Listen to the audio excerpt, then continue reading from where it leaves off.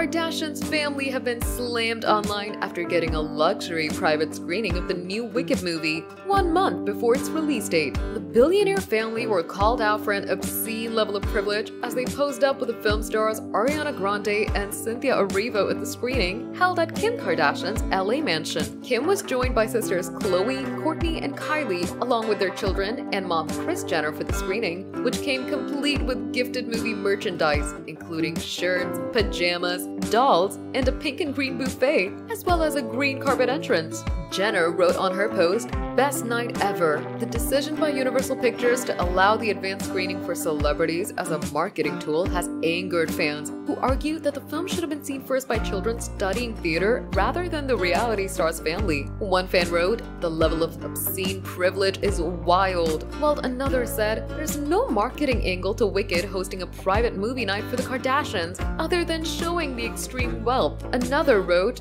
"Not one person in your family deserves this. Meanwhile, us common folk are working to keep the lights on." Wicked is set for release on November 22nd, starring Ariana Grande and Cynthia Erivo.